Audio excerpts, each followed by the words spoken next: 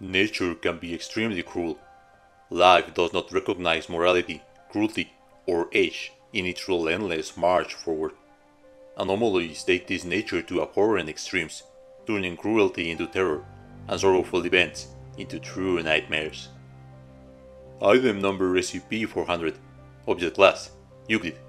Special Containment Procedures. The single colony of SCP-400 in Foundation custody, designation SCP-400-B, is currently housed in a juvenile humanoid containment cell at Site-77's Euclid Objects Wing. Any cell containing an active SCP-400 colony must be secured with an airlock door under Biosafety Level 4 precautions.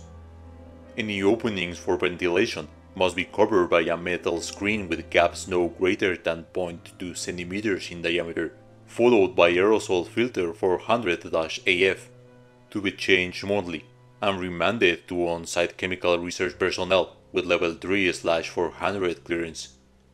Access for experimentation purposes requires approval from both the Ethics Committee and the item's acting HMCL supervisor, currently Dr. Marshall Grant. SCP-400 handlers are required to wear Level 4 positive pressure biohazard suits and must be decontaminated prior to egress. In emergency situations, prevention of olfactory contact with SCP-400 is sufficient to prevent accidental exposure in most cases. For caregiving instructions, please refer to Document 400-C, Revision 1.3. Agents operating in the continental United States are to report any statistically significant drop in daycare, preschool, and primary school enrollment in their assigned region. Elements of MTF Beta-7, mass haters, are to remain on call for identification, research, and termination of active SCP-400 infestations. Locations found to be infested are to be quarantined using cover story 139-B, bubonic plague. The media inquiries are to be categorically denied, and all agents of the press demonstrating interest in the quarantine are to be detained and administered a Class B amnestic prior to release. Foundation personnel affected by SCP-400 are subject to quarantine up to 3 weeks. If by this time anomalous effects have subsided, personnel are subject to psychological evaluation prior to return to duty. If anomalous effects are still present after administration of a Class A amnesiac, remaining personnel may be reassigned to non-anomalous research, administrative, and medical positions. Civilians exposed are to be administered a Class A amnestic prior to release. Please refer to Document 400-1R for reintegration instructions by geographic region. Damage control for infestations affecting population centers of 500 persons or more may employ amnestic agent in NUI-02 locally if necessary. At least one active SCP-400 colony must be collected from all subsequent infestations and remanded to genetic research personnel with Level 3/400 clearance. Description: SCP-400 is the collective designation for an anomalous species of arthropod, similar to Armadillidium vulgare, or the common peel bug. SCP-400 individuals are morphologically similar to A. vulgare in appearance, but can be distinguished visually by bright red stripping patterns on their dorsal carapace. Visual identification is only possible by individuals not under the influence of SCP-400's anomalous effects. SCP-400 is a parasitic organism which feeds on human mammalian secretions. Access to this food source is gained by habitation and manipulation of deceased human infants.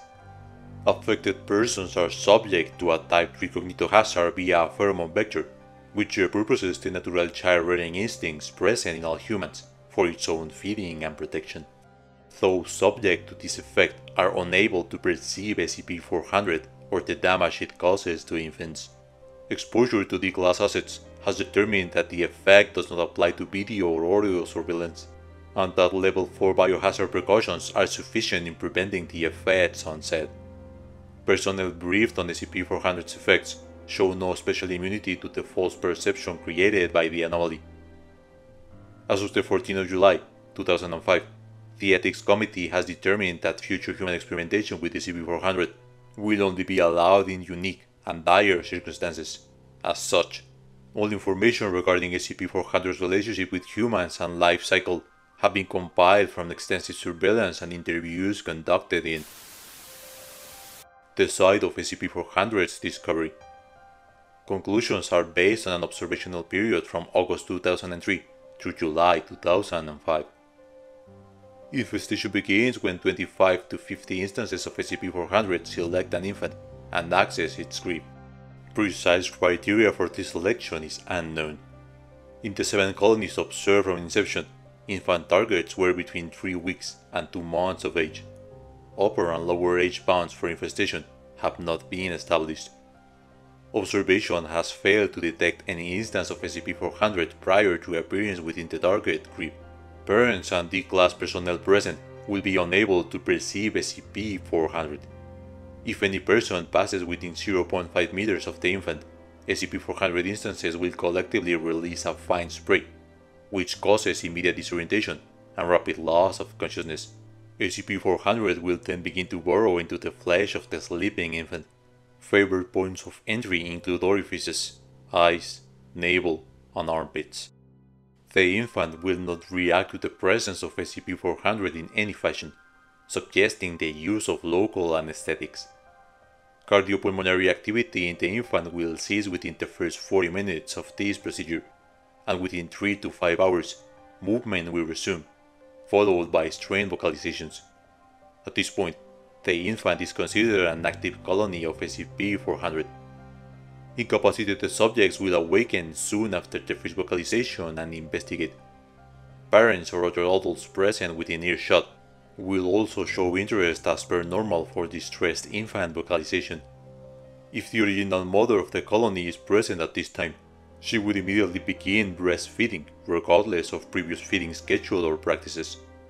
Over roughly the next 10 weeks, parents and other adults begin to show increased affection and protectiveness towards the colony.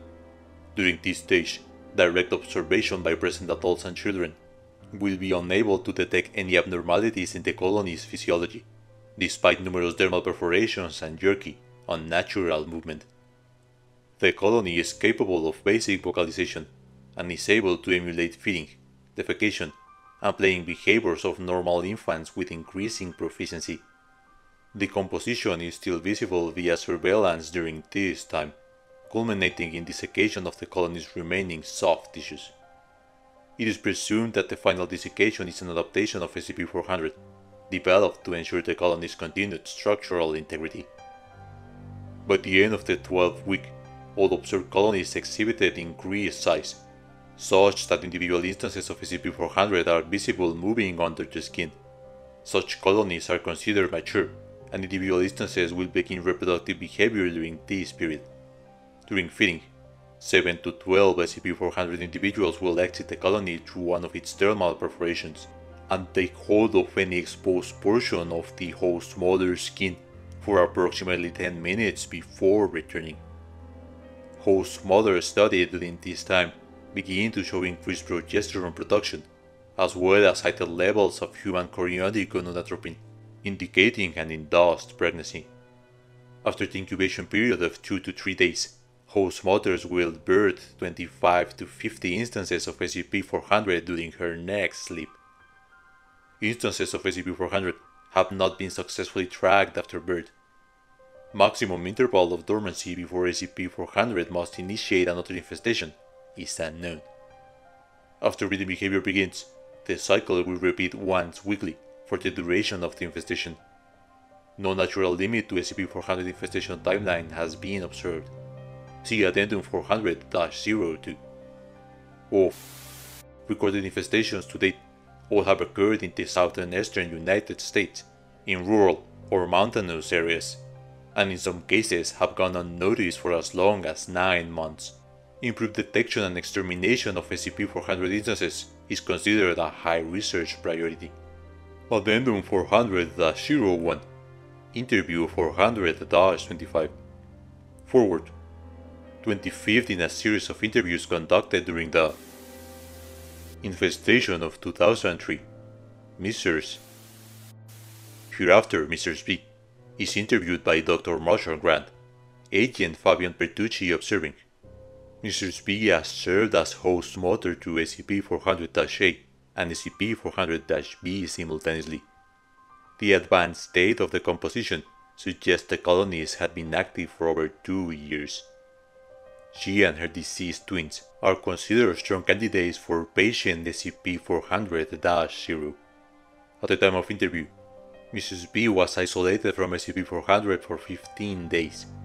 Interview conducted on the 10th of July, 2005. Good afternoon. How are we feeling today? Where are my babies? What have you done with my babies? Your children are being treated for possible bubonic plague exposure, ma'am.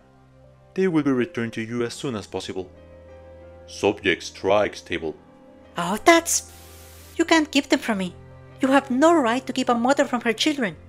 Tell me where they are, or so help me when my husband's lawyers hear of this. Mrs. We are on your side. We want to help. If you'll just answer a few questions for me, we'll do everything we can to let you see them this afternoon. I've already told you on the form.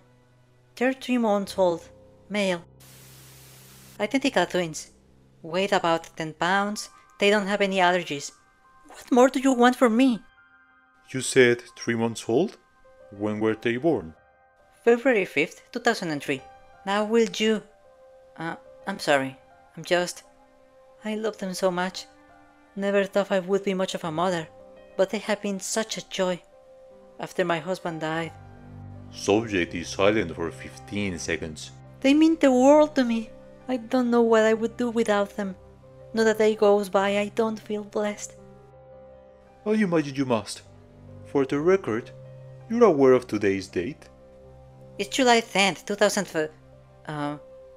Well, that's funny. I could have sworn they were only 3 months old. My time does fly. I must have a picture of them here somewhere. Subject accesses personal effects and produces a portrait of SCP-400-A and SCP-400-B prior to infestation. Here it is. Aren't they just so beautiful? Yes, ma'am. Now, has there been anything peculiar about your boys? Well, there was this time in May when that doctor... No, nothing at all. If anything, they're doing too well. So healthy and full of life. I swear, little. Said Mama just yesterday. I'm sorry, what was that about the doctor? Yes, he came to the house after they... 3 seconds, pause. Subject visibly confused. I didn't say anything about the doctor.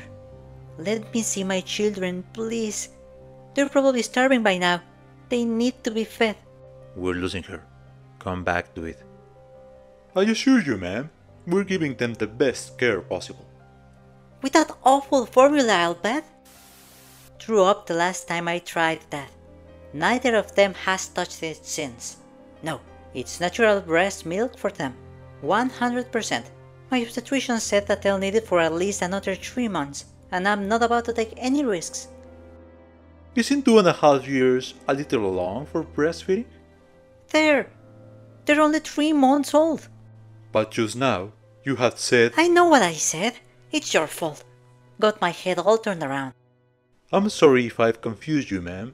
It's just... Who the hell are you people anyway? Let me see my babies. At this point in the interview, Mrs. B refused to answer any further questions and exhibited increased emotional distress and separation anxiety. Post-interview medical examination revealed extensive ovarian, uterine trauma in excess of all other host mothers examined. Mrs. B was administered a Class A amnestic when observations were concluded and is currently under Foundation surveillance as a person of interest. Addendum 400-02. As of the 14th of July 2010, SCP-400-A and SCP-400-B have been active in Foundation custody for 5 years, indicating that the colonies may be able to survive indefinitely if continually provided with food. Level 4 biohazard precautions have successfully prevented not only the reproduction of SCP-400, but also the spread of all cognitive hazardous effects within Site-77. Limited access for experimentation may be granted with approval from the Ethics Committee and SCP-400's HMCL Supervisor, currently Dr. Grant. Please allow up to 30 days for review prior to beginning any new line of experimentation. Addendum 400-03. On the 5th of December 2010, SCP-400-8 ceased activity while in containment after ingesting an experimental nutritional supplement, allowing medical examiners to dissect the colony. Despite desiccation and decomposition, muscle tissues remain responsive to electric stimulus. Highest concentrations of SCP-400 can be found in the stomach, mouth, brain case, and spinal column. Of particular note is the presence of individual specimens periodically along major motor nerves in the extremities, indicating an unprecedented level of communal intellect, utilizing the infant's extant neural architecture.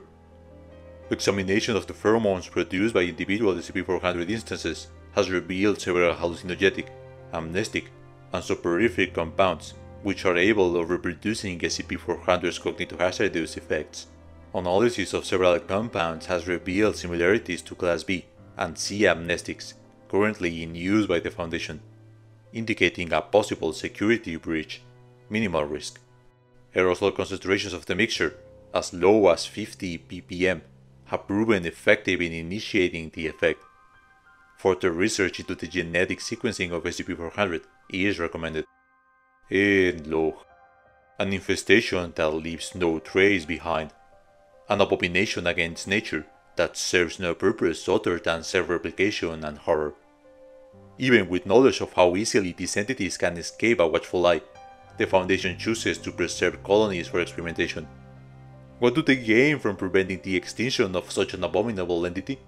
Once again, it is our shoulders who should bear the weight of restoring the natural order and putting an end to the madness. Keep helping us uncover more anomalies with your comments and suggestions below. I am Virus Anonymous, we are the GOC, and you have been informed.